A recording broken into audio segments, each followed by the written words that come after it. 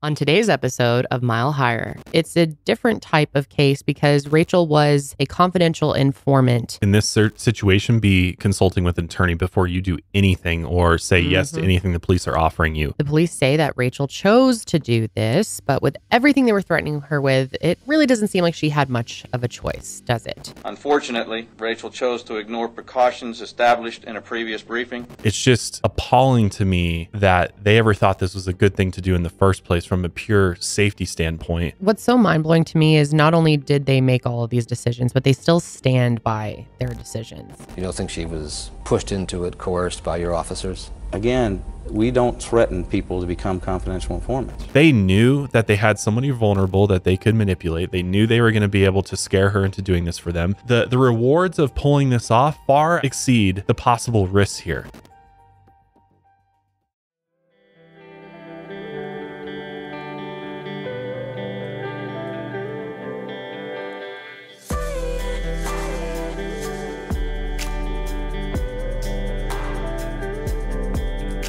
Hey, what's up, everyone? Welcome back to Mile Higher Podcast, episode 270. And today we are going to be talking about a case that definitely needs more discussion around it. I'm surprised it didn't get as much publicity at the time, although it was a different time. It's crazy. It was only 2007, but it feels like a whole different world.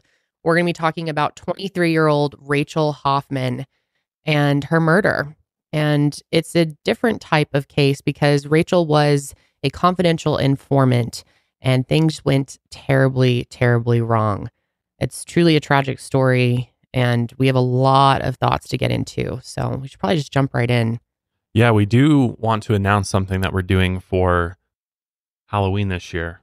Oh, yes. We do need to talk about that real quick. Real quack.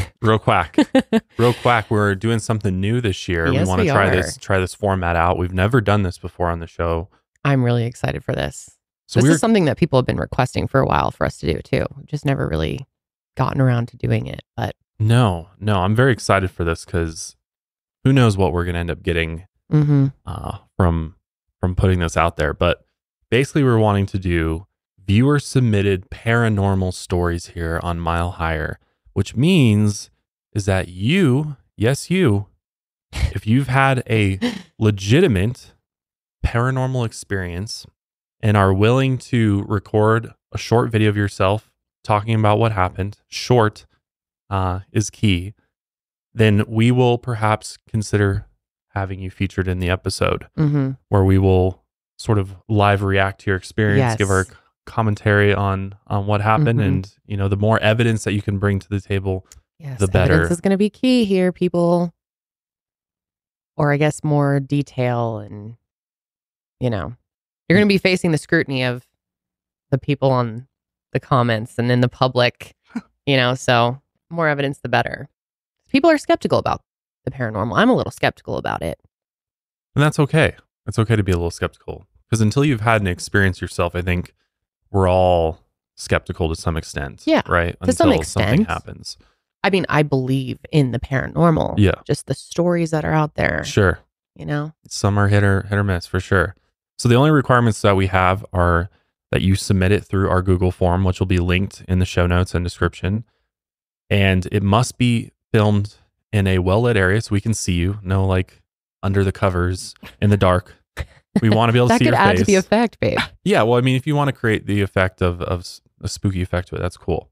But the video should be around 2 minutes max. Or max. Like, if it's a little bit more, it's okay. A little less, it's fine. But like, nobody who does like a 10-minute video is going to make it into the final video, unless it is something that is just like mind-blowingly crazy and there's tons of video evidence for it. There might be some. You never know. You never know what people have out there. Yes. And if you have like a picture or a video that you took during this experience, if you want to like put it on the screen, that'd be great. Or you can send it in. Yeah, but you can put it on the screen. If you want to make my life easier and you know how to edit a little bit and just put it on the screen yourself, that'd be great. If not, we can take if care not, of yeah, it. it's okay. Interview the ghost. Yeah. Yes. Yes. If you can get an exclusive interview with a ghost, you definitely will get on the show. So everything, all the information regarding that, how to, where you upload and all that good stuff is in the Google form. So make sure accept anything submitted through email or any other form on social media. It must go through the Google form because that's the way that we're going to organize it and be able to actually go through the different submissions. But that is going to be open for probably the next couple of weeks because that's going to be towards the end of October that we do that episode. So the sooner that you can get your submissions in, the better chance you have of making it on the actual show. So just wanted to put that out there. I think that'll be really fun as we kind of head into spooky season with fall in full effect now. It is fall officially. It is fall. Yeah. Yep. My favorite time of year. I love fall. I'm here for the cozy vibes, the stormy weather, the snow we get occasionally here in Colorado. I don't want any of that part. Cooler weather. Cooler's good. Snow, I can wait. It's nice though when it's like a little like pitter patter of snow, or what do you call it? A pitter patter. Yeah. A flurry. Flurry, thank you. Snow flurry here and there. Well, it's not great in my house because Josh likes to keep the air conditioning on all year. So winter's pretty brutal for me. And snowy nights. It just makes it that much more cozier, right? No, it means we can snuggle up and cuddle That's and true. drink hot cocoa. And Yes, more reason to snuggle. Okay. Anyways. Anyway, enough banter. Let's get into this case because this is truly wild. And like I said, we have a lot of thoughts here that we want to share with you all. Just forewarning, this will probably make you extremely angry. Yeah, it should. It should make you fucking pissed. This is probably one of the most fucked up cases we've ever covered here. It's truly unbelievable. Yes. Thank you, Julia, for finding this case and bringing it to our attention because this is definitely one that needs to be discussed. So let's jump in. So Rachel Morningstar Hoffman was born December 17th, 1984 in Clearwater, Florida to her parents Marjorie or Margie Weiss and Irving or Irv Hoffman. And she was their only child. Ever since she was little, Rachel was a very vibrant, very energetic, fun-loving girl. And she was social. She loved being in big groups with other kids. Rachel was always a very good student, and she was really active in lots of different activities, everything from piano to dance, martial arts, softball, horseback riding, cheer, and plenty more. She was a carefree, happy, and honest person. She also loved to cook ever since she was a kid, and she was a good friend to others and very genuine, sensitive, a gentle type soul. Irv and Margie divorced when Rachel was very young, but they both stayed in the same area. Rachel was close with her stepdad too. She jokingly nicknamed him ESD or Evil Stepdad, obviously as a joke. Rachel was Jewish and very active in her family's temple. She met a lot of her closest friends through her faith, and she was devout. Her grandparents on her father's side were Holocaust survivors, and Rachel was really inspired by their strength. At her bat mitzvah, she impressed everyone by reading the entire Shabbat service in Hebrew. Very impressive. She did smoke weed occasionally in high school, as typical for many teenagers, but she maintained good grades throughout all of that. She was voted as party animal of the senior class, which no doubt made her parents a little bit nervous about Rachel going to college, and she would be attending Florida State University in Tallahassee in the fall. Rachel left a 5-page letter for her father when she left for school and reassured him that she would be just fine, and his daughter was only a phone call away. In college, Rachel continued to earn good grades, a B average, and was going to be completing a dual degree program. She was very popular at school and had a lot of friends, which made sense because she was so cool and easy to get along with. Rachel was the type of person to always include others, especially if it looked like they were feeling left out. And she also, of course, loved cooking her friends delicious meals. She was also sort of a hippie, and growing up, Rachel's mother, Margie, was the type to wear long, flowy skirts and burn sage at home, and that way, Rachel definitely took after her mom.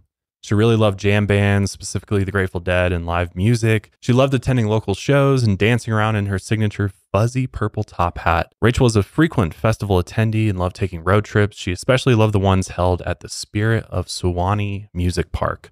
She also had 2 cats named Jimi Hendrix and Bentley. She had a fake Facebook profile for Bentley. His favorite musical artists were listed as Cat Stevens, Stray Cat Blues, and Pussycat Dolls. That's hilarious. It's amazing. Just shows her sense of humor. Rachel ended up getting accepted into a graduate counseling program, but she wanted to do something different. Attend culinary school and combine her passions for helping others with counseling and the culinary arts. She really wanted to try a new approach to counseling for kids who didn't respond well to traditional psychotherapy, sort of like how art or equine therapy integrates painting or horseback riding into counseling. She wanted to create sort of a new model using cooking. She felt like kids who didn't like the whole sitting on a couch in a room with a therapist might be open more while cooking alongside sort of a therapeutic chef, which seems like a good idea, honestly. I love that idea. I think that's so unique. I'm surprised. I wonder if there are programs where people do that, but I mean, cooking can be very therapeutic. It is for me. I love cooking. I feel like it just like puts me in a different zone. I kind of forget. It kind of forces you to forget about what's going on around you and focus in on what you're doing. And I don't know, there's something relaxing about it. Plus, who doesn't like food? So yeah. I think it might be good too for people that are recovering from eating disorders that like want to kind of rediscover like a love for food alongside like a trained therapist / chef. So it's like any issues that come up, you know, around food can kind of be addressed right there. And even for kids like with autism that, you know, have food aversions that maybe want to work with the food aversions and like, you know, find ways to integrate like vegetables if they have texture aversions into like a pasta, like blending it or chopping it and seeing if that helps. Like, you know, that could be. I think it's a really such a good point. I'm surprised that's not utilized more often. Yeah, I've never really heard of it. I don't know if there are programs like that. It's just such a shame because, you know, that was her passion project and she never got to see that happen. And I think it's definitely a loss. Like, yeah, well, think about all the people she would have went on to help. Yeah. If this horrible thing didn't happen to her, she would have probably done really great things in her life. Yeah, she definitely would have. So things really took a, you know, downward spiral starting on February 22nd, 2007. Rachel was pulled over for going 8 miles over the speed limit. And for whatever reason, the police searched her car, and I'm assuming they probably smelled the odor of marijuana, and that was their, you know, probable cause for doing the search. But during the search, they found 25 grams of marijuana, which equates to almost an ounce, which here in Colorado, you're allowed to have an ounce of marijuana on you. It's not much. It's like a sandwich baggie. Like, it's no, an ounce is not that much. No. So as a result of this search and seizure, Rachel was arrested and the judge put her on drug court supervision. For those that don't really know, like the marijuana laws and where things are at with legalization. So Florida has notoriously been against marijuana legalization. And in recent years, they finally, you know, passed medicinal marijuana, but they still have struggled heavily, which has been surprising to me to some extent, that they haven't passed recreational marijuana, because recreational marijuana is in like 30 states or something like that now out of 50. So they have it on the ballot for 2024, which is good. But in years past, it's you know, gone that way as well, and the courts have been rejecting putting it on the ballot. So the fact that it's going to be on the ballot is a good sign. And, you know, back in 2007, marijuana was illegal everywhere, pretty much. So, you know, they looked at it very differently than they do today. But this probation program was set to last a year. Rachel was supposed to pass a monthly drug test and not associate with anyone who used or sold drugs. If she completed the program, her charges would go away. In late March of 2008, one of Rachel's friend's fathers died suddenly, and she immediately dropped everything to be by her friend's side at the funeral. As a result, she ended up missing one of those mandatory drug tests. The police responded to this by throwing her in jail for a weekend from April 4th to April 6th, 2008. And this jail time opened her eyes to the way nonviolent offenders were treated in the state of Florida. After all this, Rachel continued to smoke weed and she sold it on the side as well, but she wasn't moving large quantities of drugs or anything like that. She was just selling a little bit here and there to her friends on the side. And her recent stay in jail made her a lot more selective about who she sold to. But she wouldn't stay under the radar for very long because someone gave the Tallahassee Police Department a tip stating that Rachel was selling weed out of her apartment in March of 2008. And because of this tip, the police put Rachel on surveillance and ended up getting a warrant by collecting evidence from her garbage. So the police really thought she was like a serious drug dealer pushing large amounts of drugs through her apartment. And as a result of this warrant, on April 17, 2008, Tallahassee police raided her apartment and they ended up finding 6 ecstasy pills, 3 Valium pills, and 151.7 grams, which is equivalent to about 5.5 ounces of marijuana. So their plan was, after finding this, was to charge her with possession of cannabis with intent to sell, possession of ecstasy, maintaining a drug house, possession of a controlled substance with intent to sell, and possession of drug paraphernalia. and some of these charges were felonies. Here is Police Chief Jones of the Tallahassee Police Department discussing the search and charges. And we found roughly a quarter pound of marijuana. It was present during a search warrant, for sure. And if you were to hold that, how much would that be? Baggie. A baggie? Yes, a baggie. And Chief Jones says officers also found Valium and ecstasy. How much? It was, I think there were 6 pills that were 6 also pills? found. Yes. Is that a lot? It's not a lot, but it's enough to make it a felony. Ridiculous. This guy really pisses me off. I hate him. Like it gets way worse. We'll be seeing a lot more of him. But you can already tell from that clip alone just his stance on Rachel and what she was doing, and she's just a straight drug dealer in his eyes.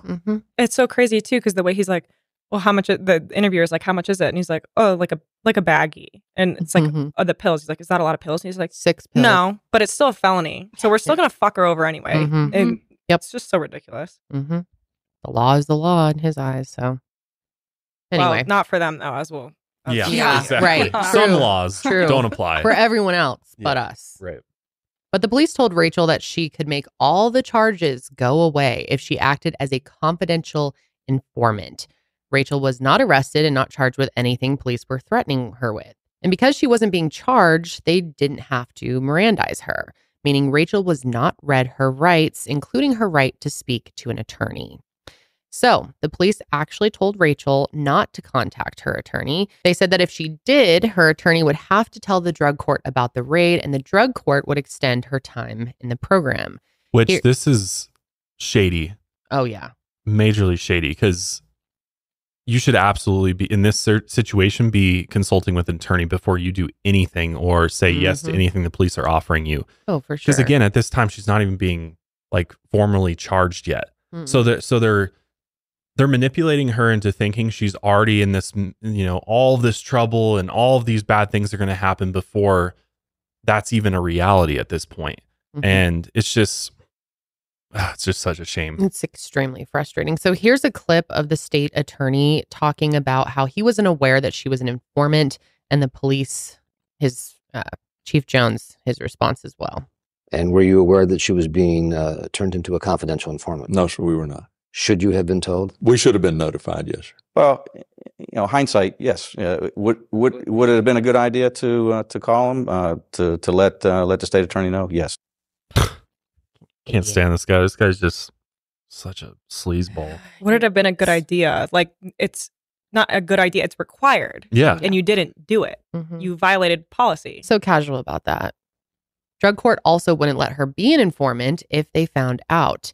And if Rachel couldn't do informant work, then she was looking at a 4 to 5 year prison sentence, which is just mind blowing. And obviously, all of this probably scared the living shit out of her. For a 23-year-old, 4 or 5 years can seem like an eternity. And she had big plans for her future and didn't want to embarrass her family. And of course, she didn't want to go to prison for years and become a convicted felon. So Rachel agreed to become a confidential informant. The police say that Rachel chose to do this, but with everything they were threatening her with, it really doesn't seem like she had much of a choice, does it? The cop who gave Rachel the deal was the lead vice unit investigator, Ryan Pender. He told her that if the bust went wrong, the worst that could happen was Rachel would be fake arrested.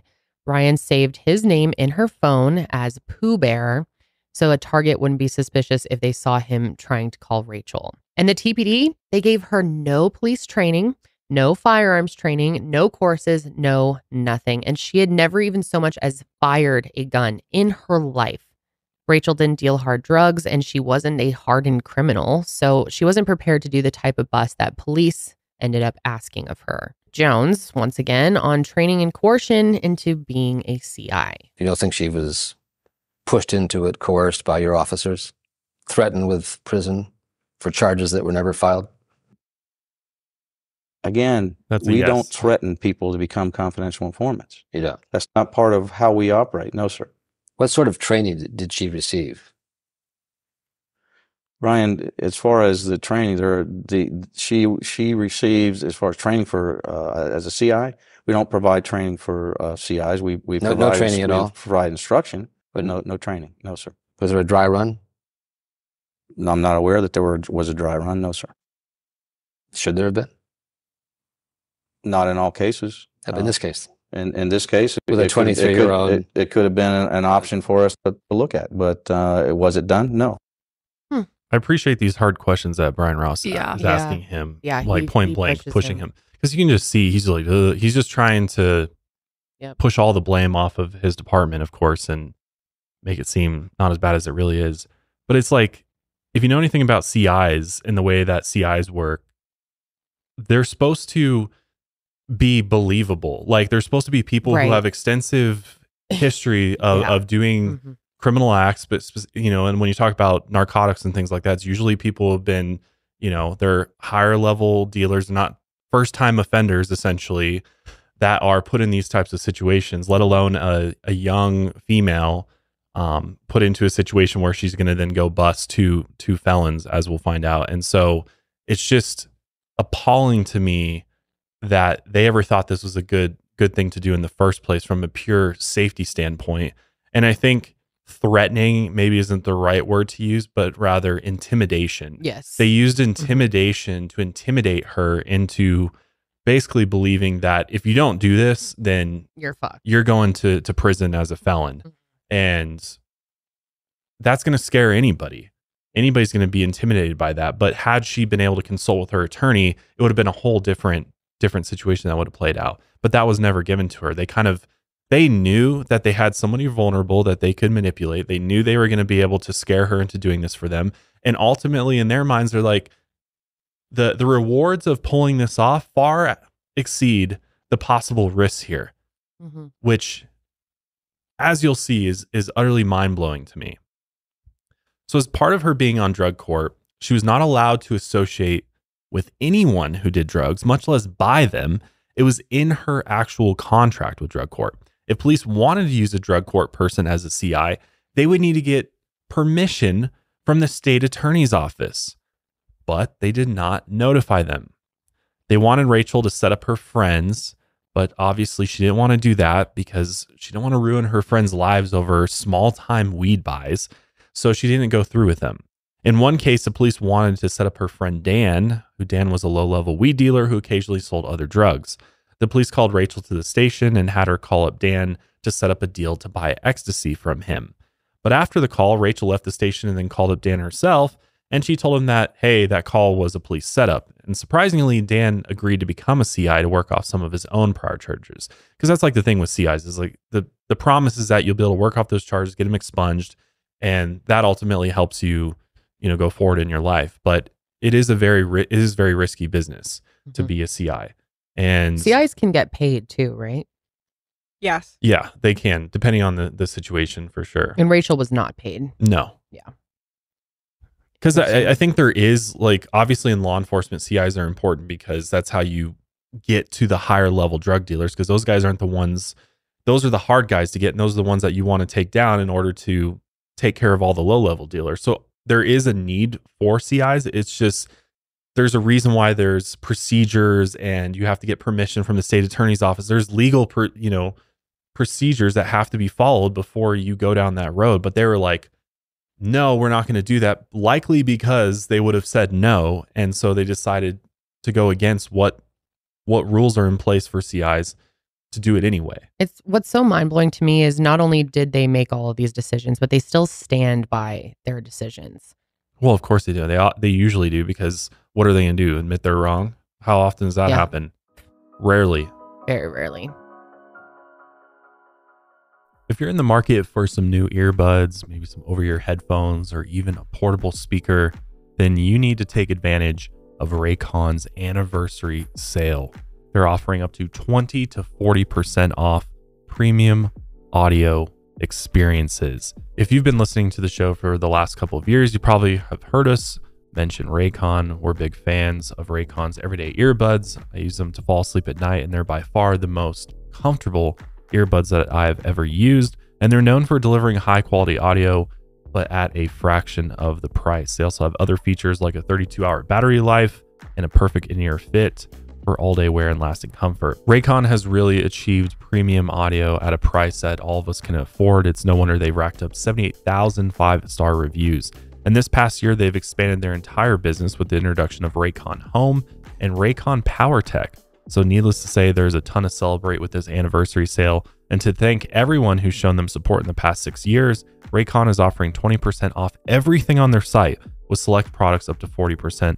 This is the time to take advantage and cash in on some new premium audio electronics. I love that Raycon has expanded their product line. Their home tech includes a faucet filter, portable air purifier, room purifier. The new Power Tech line includes cables and other ways to charge your electronics. You definitely don't want to miss out on Raycon's anniversary sale. Celebrate Raycon turning 6 with their biggest sale of the year going on now. Hurry now to buyraycon.com/milehire and use code BIRTHDAY to get 20 to 40% off site-wide. That's code BIRTHDAY at buyraycon.com/milehire to score 20 to 40% off. That's buyraycon.com/milehire. So just based off of how Rachel handled that call with Dan, the police should have found out that she's already telling people she's a CI. So you can't do that. It's like rule number 1. You can't disclose to anybody that you're a CI. So that would have disqualified her from being a CI moving forward. So the Tallahassee Police Department wanted Rachel to bust some of the people who supplied her weed, but she couldn't do it since some of these people had families and kids and they weren't violent offenders. So she asked Dan if he knew of any quote unquote bad guys that actually deserved to be set up. And that's how Rachel became acquainted with 23-year-old Janelle Bradshaw and his stepbrother-in-law, 26-year-old Andre Green.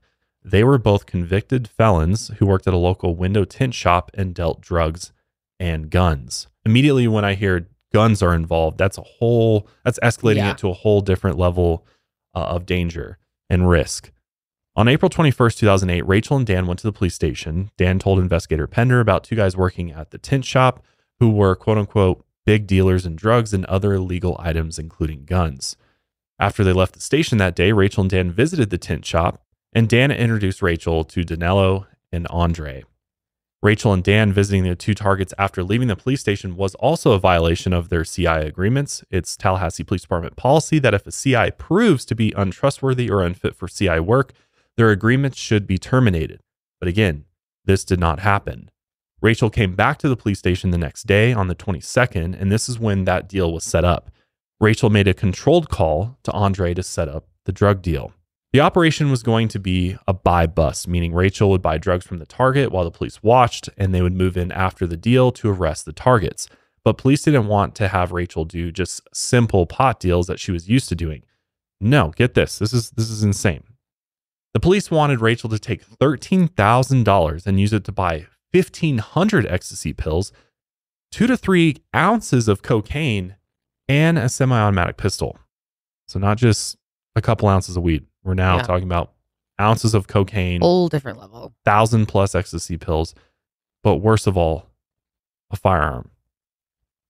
And obviously, she had no experience in this whatsoever. She never held a gun before. We don't, as far as cocaine goes, there's no evidence that she was ever involved with that. So this is all completely new to her. Because ultimately, the police wanted a big bust. They wanted something that would make the headlines, make the police department look good, but, something bigger than just busting somebody with a few ounces of weed. Because again, bigger bust equal more money for the department, more recognition. And this was set to be one of the largest busts in Tallahassee history. And again, this would be Rachel's very first time being a part of a sting operation. She had no experience like this ever before. And it's crazy to me that they didn't even think it was necessary to run a dry run where they just kind of mock out the scenario or even give her any sort of training or like heads up of like, hey, if this happens, this happens. This is how we respond. Here's the plan. Mm-hmm.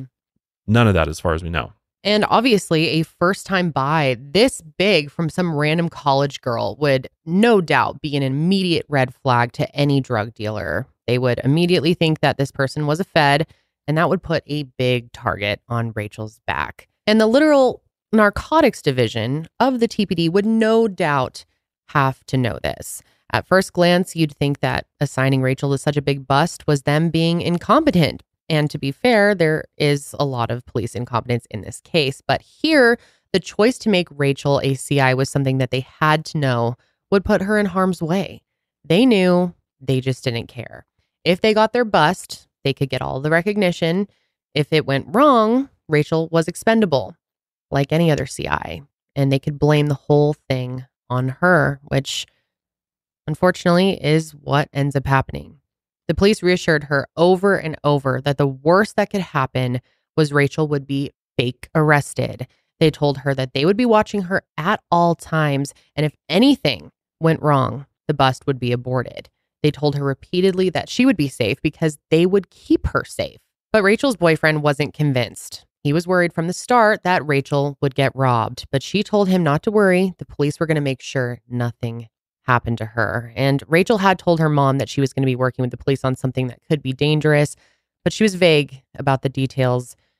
Here's a clip from her mom's interview on Democracy Now! We're going to have that interview linked below. I think it's definitely worth listening to. So tell us what happened when... She said, Mom, I want you to surround me with your love and light because I'm thinking of doing something dangerous. And I paused and I said, Rachel, did you just hear what you said? No. What are you talking about?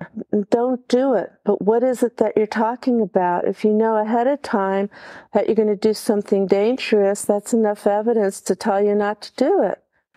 And she goes, well, you know how I'm a criminal justice major? I thought it'd be really cool to write a book about,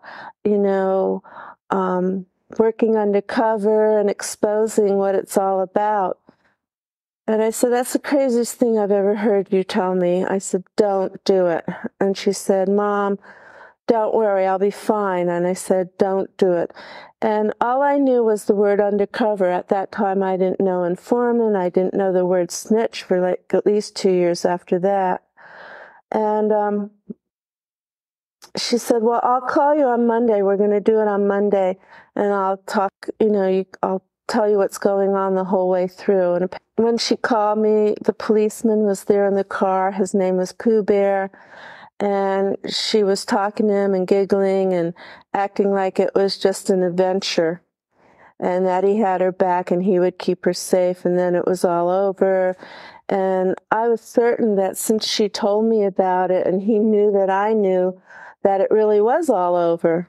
So that's really suspicious that, judging from that statement, that he knew that she had told her mom, which is also not allowed. That's a violation of policy. So why did she continue to be a CI? Yeah, which no shock there. They were going to move forward no matter what. It was supposed to be one of the biggest busts in Tallahassee history. They had to make it happen. Yeah, yep. Mm-hmm. So on April 25th, 2008, Rachel graduated from FSU with degrees in psychology and criminal justice. She was planning on going to culinary school in Arizona after her drug court program ended. Once the CI bust was finished, Rachel could start putting this whole thing behind her, or at least that was the idea. So it all began on May 5th. Rachel went to the tint shop wired up to talk to Janelle. They agreed that the three of them would do the deal on May 7th. The meeting spot would be set for Janelle's parents' house on the outskirts of Tallahassee, with a Walmart as an alternative spot. Rachel had told them that the drugs were for her friends who were visiting from Miami, and the gun was for her own protection. The two agreed to sell her the drugs and the gun. But Janelle and Andre never actually planned on selling Rachel any drugs. They wanted to rob her and give her a bag full of aspirin instead of ecstasy. 2 days before the operation, May 5th, a .25 caliber handgun was stolen from the car of a customer of the tint shop, and Janelle was the prime suspect in the theft, which was something that police knew or should have known and probably should have taken into consideration. Rachel spent the entire morning with her boyfriend on May 7th, 2008. It was finally the day of the bust. Her boyfriend was very anxious about what was about to go down. Of course, as any boyfriend would be. Very scary situation to say goodbye to your partner and know that they're going into this completely unpredictable situation. I just can't even imagine. But just like she had been doing before, she told her boyfriend over and over again that everything would be fine. The TPD would keep her totally safe and that he didn't need to worry. So once Rachel got to the station, she was wired up. But here's the thing. The person who normally handled the wiring procedures for these types of operations was not there that day. So Rachel had to be wired up by somebody who clearly didn't know what they were doing. And because of this, Rachel was improperly wired. And it failed soon after she was wired up. There was also a wire placed in her purse, something that was against the police department's policy. Because keep in mind, she's carrying $13,000 cash in her purse. So if the targets do rob her, which seems like a very likely scenario, police knew this, then the wire placement would be absolutely horrible. It would give away the whole fact that she's undercover for the police and would put her in grave danger. Originally, the deal was supposed to go down at Danello's parents' house, but once Rachel got to the station, the targets changed the location to Forest Meadows Park. This is a public place where lots of families bring their kids to play, and Rachel was not familiar with the area. But police were still fine with the location change. They set up 2 arrest teams, a vehicle to block the target's exit, and a surveillance vehicle. Along with the teams at the park, they sent 4 officers in separate cars to drive north and south along the road where the park is located. They even had a DEA plane flying over the park area, but the trees in the park were so dense that the canopy cover made it basically impossible for the plane to see anything. After Rachel was wired, she began to drive up to the new location. At 6:28 p.m., Danello and Andre called Rachel and told her they were at Forest Meadows Park. At 6:34 p.m., she texted her boyfriend, quote, "I just got wired up. Wish me luck. I'm on my way." He replied, quote, "Good luck, babe. Call me and let me know what's up." And Rachel wrote back, "It's about to go down." At 6:41, Rachel called lead vice unit investigator Ryan Pender and told him the targets changed location again. This time, Rachel was told to meet them at a plant nursery 1.5 miles north of Forest Meadows Park. At the same time, Rachel turned into what she thought was Forest Meadows Park and said it was Meridian Park, which was just south of the correct one. At 6:43 p.m., Ryan Pender told Rachel over the phone that she'd made a wrong turn. He slowed down on North Meridian Road to allow Rachel to pull out and head to Forest Meadows. Ryan Pender parked at Meridian Park to monitor Rachel's wire from there. At 6:44 p.m., Danello and Andre called Rachel and she told them she was pulling into Forest Meadows right now. But she didn't actually make the turn and continued to drive northbound past the park. An officer notified Ryan Pender that Rachel did not turn into the park at 6:45. The other officers said later that they thought Ryan Pender, or at least someone, had eyes on Rachel, but nobody actually did. And at 6:46, Ryan Pender told the other officers, quote, I lost her over the wire. So Rachel's other wire had failed, and now they had no audio surveillance of her. But Rachel had no way of knowing this. In her mind, the police could still hear her from both wires, and she had no idea that they had no visual of her. Ryan Pender tried to call Rachel multiple times, but she didn't answer because she had been on the phone with Danello and Andre for 2.5 minutes. Then she got off the phone at 6:47. So she likely didn't pick up Ryan's calls because she thought police could see her. Everything was good to go, like they had said over and over again. And Ryan Pender had just reached out to Rachel just minutes before to tell her she had made a wrong turn. So if they were tracking her then, there was no reason for her to believe that they weren't tracking her now. At 6:46, DEA Special Agent Lou Andres was driving past the plant nursery and spotted the targets in their BMW. To get to them, he needed to turn around and go southbound on North Meridian Road. Just as he was making that turnaround, Rachel slowed her car to let the targets pull in front of her. She was going to follow them to the new deal spot. They passed Agent Andres just as he was turning around, so he wasn't able to see them. He didn't know that Rachel was following the targets in the opposite direction he was now going. And when he arrived at the plant nursery, of course, the targets were gone. So now nobody had any visual on Rachel. The wires failed and they had no audio surveillance. She's completely on her own, and they hadn't heard from her in 3 minutes. Rachel and the targets were about 2 miles north of every law enforcement officer, and thanks to the dense tree covers, the DEA plane circling overhead was essentially useless. At 6:48, Rachel followed the targets as they made a left turn onto Gardner Road. The targets were leading Rachel to Gardner Road, which is a dead-end dirt road surrounded by undeveloped farmland. The other officers were 2.7 miles away at Forest Meadows Park, waiting for Ryan's orders. At that same time, Ryan called Rachel and managed to get through. She told him, "I followed them from the nursery. We're on Gardner. It looks like the deal is going to go here. It's a dead-end street." And during this phone call, Ryan radioed the other officers and told them that Rachel was all the way at the end of Gardner Road and following them right now. Now, Ryan claimed that he told Rachel, turn around, do not follow them." Then the call ended. Ryan later told investigators, "I had no response from her, which meant, either she hung up on me or we lost the signal." At this point, nobody had eyes on Rachel. The DEA plane that would have been able to see Gardner Road, since there were no big trees, wasn't in the right spot. So obviously they couldn't see her. So there were 19 officers who were supposed to be watching her, and none of them were. Only one of them even knew where Gardner Road was. At approximately 6:49, Rachel most likely arrived at the end of Gardner Road. The police were 4.5 minutes behind her. At that time, Ryan radioed, "She's probably with them right now in the car, so we need to move. Now, we don't know exactly what happened during those 4.5 minutes, but we do know this. Rachel, who thought police were on top of her the entire time, probably thought she was safe when she parked her 2005 Volvo at the end of Gardner Road. This car was a gift from her father, and her father was back home in Palm Harbor with no idea that the TPD left his only child, his precious daughter, to be murdered by two known felons." It's very clear that once Rachel parked the car, she was approached by Danilo and Andre, who never had any intention of selling any drugs to her. There's a good chance the killers checked Rachel's purse, likely to rob her of that $13,000 cash inside. And not only did they find the money, but they found the wire, which hadn't even been working. We know that at that point, the targets took out the gun that the police department told Rachel to buy from them. And we know they aimed the gun at Rachel and shot her 3 times in the chest and twice in the head. One of the shots actually tore off her fingers as she put her hands up to shield herself. Rachel cried out for help as she was killed, and she cried out for help of the police department, who promised that they would be right on top of her the entire time, and who also said, "The worst thing that's going to happen from this is that you're going to be fake arrested." But when she cried out, there was nobody out there to hear her. One of the killers took off in the BMW, and the other put Rachel's body in the backseat of her car and followed the other out. By the time police got to Gardner Road, they were both gone. They found a single black flip-flop, tire marks, 1 used round of ammo, 2 live rounds, and 6 cigarette butts. But they didn't find Rachel or the target's vehicles, and there were no other signs of the 3 of them anywhere. A few hours later, the police found Rachel's iPhone in a roadside ditch miles away from Gardner Road.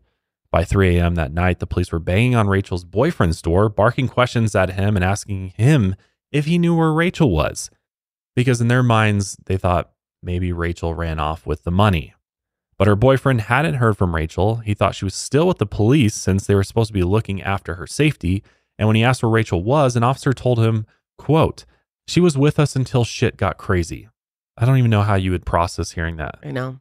Imagine everything. You're just late at night and like you hear officers God. at your house saying shit got crazy to you. Jesus. At 2 a.m. the next morning, police called Margie and Irv. They told them that Rachel was missing and they should get to Tallahassee as soon as possible. They didn't give them any further information than that, or even mention Rachel's work as a CI. So Margie, her husband, Irv, and the family's rabbi set out on the 4-hour drive down to Tallahassee.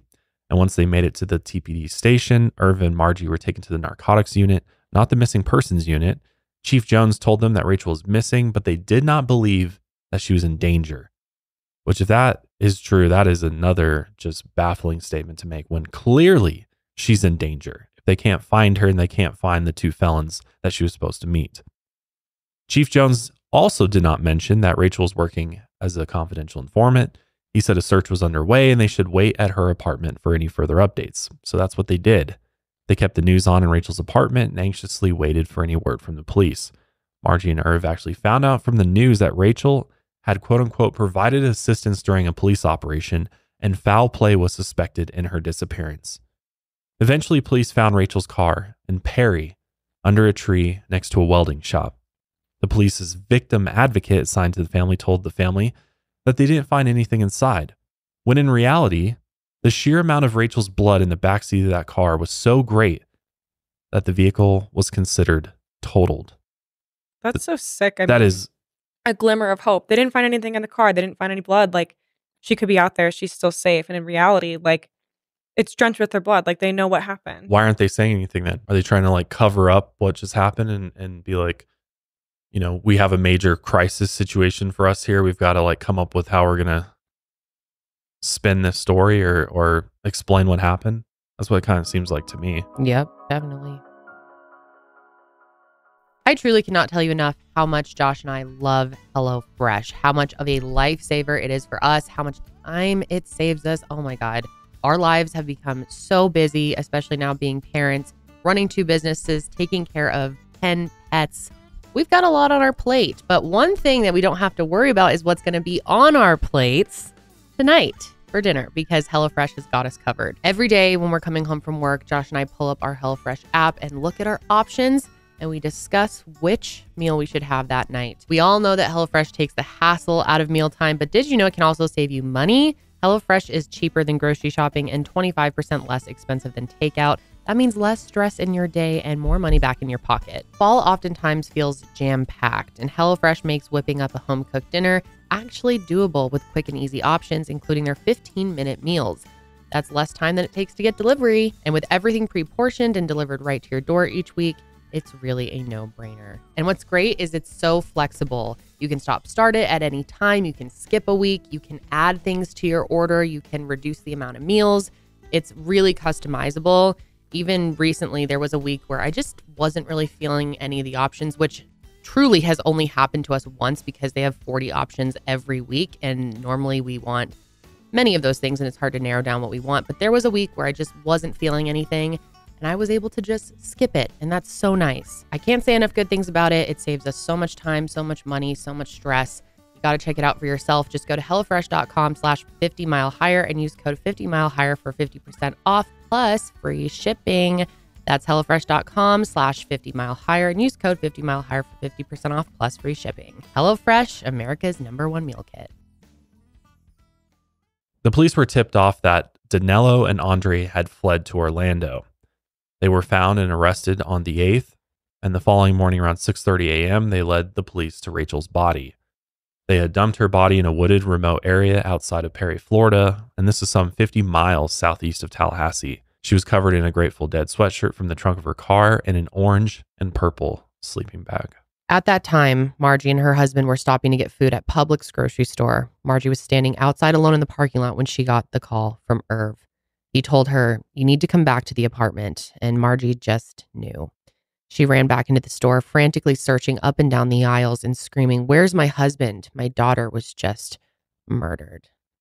She arrived back at Rachel's apartment, and her rabbi confirmed the horrible news. Rachel was dead, and Margie and Irv's only child had been murdered. Meanwhile, reporters were setting up for a police press conference in Perry, near where Rachel's body was found. Rachel's devastated friends and family watched the news coverage from her apartment. And this is when the smear campaign began.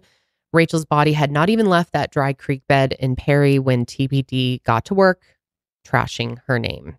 As Rachel's body lay just a few yards away, TPD's media officer, David McCrane, blamed Rachel's own murder on herself.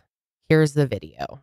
This morning, about a little after 6, investigators from the Tallahassee Police Department had Mr. Green and Mr. Bradshaw transported back to Tallahassee. They led us to Ms. Hoffman's body. She is deceased. We are seeking additional charges against Mr. Green and Mr. Bradshaw for murder. The family's obviously suffering. They are our primary concern right now. They are aware of the situation. Our hearts go out to them. Some things I want to tell you about Ms. Hoffman. Ms. Hoffman is a good person. She was cooperating in an investigation with the Tallahassee Police Department's Vice Unit. We had established protocols in place to ensure her safety. At some point during the investigation, she chose not to follow the instructions. She met Green and Bradshaw on her own. That meeting ultimately resulted in her murder. It was all her fault. She didn't listen. We had established protocols in place? What are you talking about, dude? You disregarded all the protocols. And the smears kept continuing. 2020, as we saw, did an episode on Rachel's case. That's the episode that we have been pulling the interview clips of Police Chief Dennis Jones. And in the episode, Brian Ross really goes pretty hard at him. As we saw, this is what the police chief had to say about Rachel and how TPD handled the case. And it's pretty shocking. Was she being watched by any of your officers? There were officers in the area. But was she being watched? Did anybody actually have an eye on her? My understanding is no, that there was not eyes on at that point. Your officers were not able to see her. They didn't follow her. Not that I'm aware of. If she's going off the plan and she's deviating, or she's nervous, or she's making mistakes, she's a 23-year-old recent college graduate, why didn't your officers move in right then and there and shut the whole thing down? That would have been ideal. Why didn't you do it? Brian, again, the ideal situation. No, but my question is, why didn't that happen? Have you asked that simple question? I haven't asked that question because that's what we're finding out in the investigation. Why wouldn't you ask that question? Isn't that the whole point here? When I'm given a chance to ask that question, I will ask that question. How long has it been since she died? How long has it been? May the 7th. We know that the plan that we had in place was deviated from. It was a change of plans, and unfortunately, Rachel decided to deviate from that plan and not meet at the predetermined location. And so it was her fault? No, I don't want, see, that's where everybody feels that we're looking to blame. But I asked you what happened. You said she deviated from the plan. Well, and that's where, whenever the plan started going south, if you want to say, where we lost contact with Rachel because she did not show up at the location she was supposed to have gone to. I feel like it's just a byproduct of him being extremely uncomfortable with the questions being asked. But good, he should be uncomfortable. Chief Jones said that his apartment was not responsible for Rachel's death, and he said, quote, "Do we feel responsible? We're responsible for the safety of this community." So is Rachel not part of the community? This makes absolutely no sense. They called Rachel a criminal, even though she had never been convicted of a crime. That's what pisses me off the most, how often the word criminal is thrown out there about Rachel. Oh my God. They very heavily implied that Rachel brought this whole thing upon herself because she broke the law. It's all her fault. Of course, they're going to say, we're not trying to put blame. We're not trying to assign fault, but they're saying it with their words. They are fully blaming her. Here's Chief Jones speaking on Rachel's history. Rachel Hoffman was committing crimes in the city of Tallahassee. Yes, she was. Police Chief Dennis Jones says Rachel Hoffman was no innocent. The 23-year-old woman that you're talking about was a college graduate, and she was making a living off of selling illegal drugs. That's my job as a police chief, is to find these criminals in our community and to take them off the street, to make the proper arrest. Let me make a note that it is not unusual to have known drug dealers or users offer to assist police in narcotics investigations. Rachel was no exception. Her parents think that you're now smearing her reputation to protect your own. That is not. Our hearts go out to the Hoffman family. But here you are. You're essentially describing her as a criminal. Yeah. Yes. And she's been convicted of what? Nothing at this point. She's been convicted of a single crime? Well, as far as she was in a drug diversion program, but no. But has she been convicted of a single crime? To this point, no, sir, she has not. And you're calling her a drug criminal? I'm calling her a criminal. So anybody in the drug court you think is a criminal? If they are selling drugs, if they are using drugs, they are violating the law. So a drug user is a criminal? Yes, they are. Wow. What's most important to keep in mind is this. In this country, we have a constitutional right to due process, and we are constitutionally protected against cruel and unusual punishment. So why was Rachel essentially sentenced to death for a crime that she wasn't even convicted of? Because they saw an opportunity to take advantage of this girl and use her for their own satisfaction and rewards. Clearly. Yep. Because a lot of people have been like, hell no, I'm not doing this. Especially if they were able to consult with an attorney about this. Any attorney would have been like, no way you're doing this for them. There's other ways to go about dealing with these charges, and likely they would have probably been significantly reduced had she been able to go through that due process. But the police robbed her of that right, essentially. Robbed her. And of her life. Of her life, yeah. Yeah. As you heard in the clips, they said that she made a living off selling drugs, which could not be farther from the truth. Her dad essentially paid for most things, her rent, her car, and gift cards for grocery shopping, and Rachel wasn't selling nearly enough weed to pay bills. But police initially tried to say that Rachel was selling 35 pounds of weed per month. Yep, that was what they claimed. If that were true, Rachel would have been taking home $1.2 to $1.5 million a year in 2007. And it was abundantly clear to everyone, except for the police somehow, that Rachel did not live the lifestyle of someone who made over $1 million tax-free selling drugs. This makes no fucking sense. No, that's shocking that they would even say that, because that would also imply she likely would have known these two guys. Yeah. They were selling weed and drugs as well. There would likely have been a relationship there. They would have, or they would have been taking down people even higher than her. I mean, it's just It's absurd. It's a smear campaign is what it is. They're trying to make her look as bad as possible in order How can we to convince the public try to like is... justify what happened. Yep. That's how they do it. Sanity. As we are outraged by this, many in the community were just blown away and infuriated to hear how the Tallahassee Police Department essentially let Rachel be murdered. They should have moved in as soon as the plan deviated. They should have moved in, lights and sirens, go and find her as quickly as possible, knowing that she's going to go buy a weapon from these two felons. Like, they knew how dangerous this was, and yet they chose to do nothing. Students at Florida State University held a march in Rachel's honor to protest the police department's handling of the case and the government's war on drugs. Rachel was laid to rest on May 13, 2008, and given a Jewish burial. Over 800 people attended Rachel's funeral, showing just how loved and missed she is. Her friends and family used butterflies as a symbol to remember Rachel. An internal investigation into how the Tallahassee Police Department handled Rachel's case was performed. It found officers had committed at least 21 violations of 9 separate policies in Rachel's case. And you would think after hearing that, there would be some punishment, there'd be some consequences for doing that. It's honestly kind of crazy to me that they even found as many policy violations, because I feel like a lot of times with the police, when there's internal investigations, they're like, we investigated ourselves and found we did nothing wrong. Right. Yes. So it must be pretty freaking bad if you have that many violations. But, justice did not follow that report. So. Nope. Rachel had told her friend Liza that she was working as a confidential informant. And after her death, Liza told investigators that Rachel had said one of the officers asked her out for a drink. Rachel told the officer no, and that she had a boyfriend.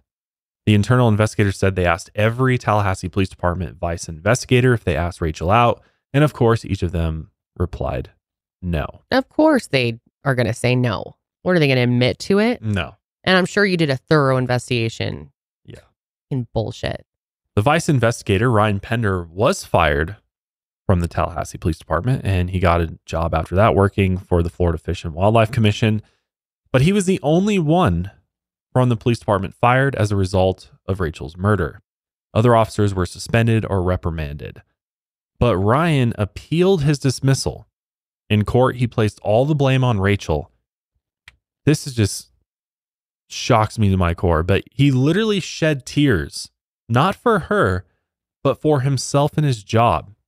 He said things like, "To get my career back that I worked 8.5 years for.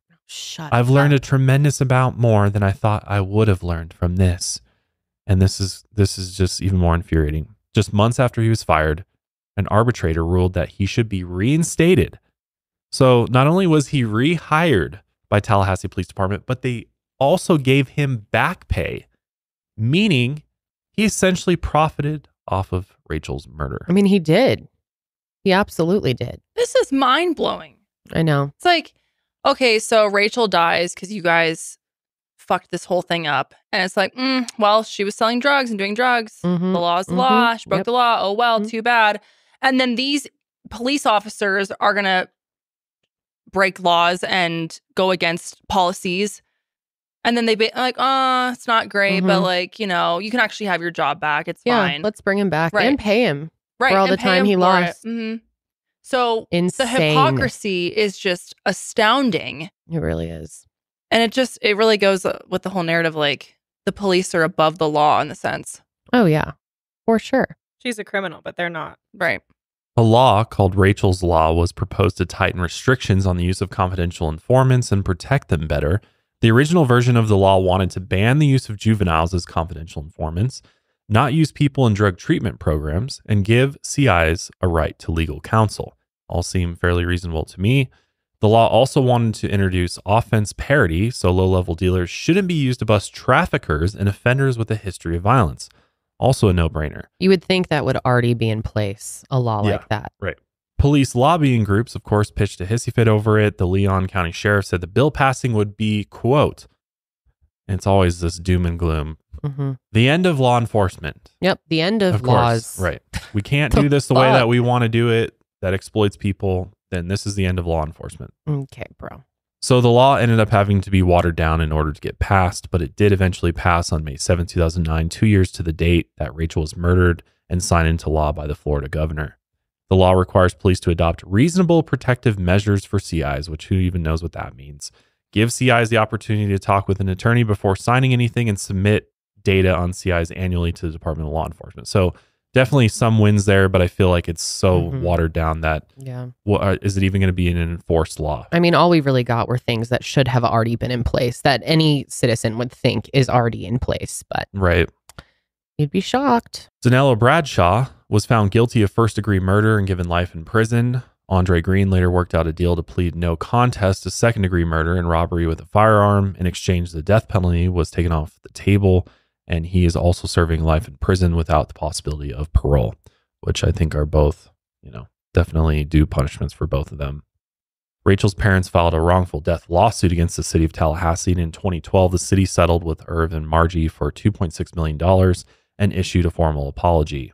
Obviously, the money and the formal apology don't mean much to her parents after losing their only daughter.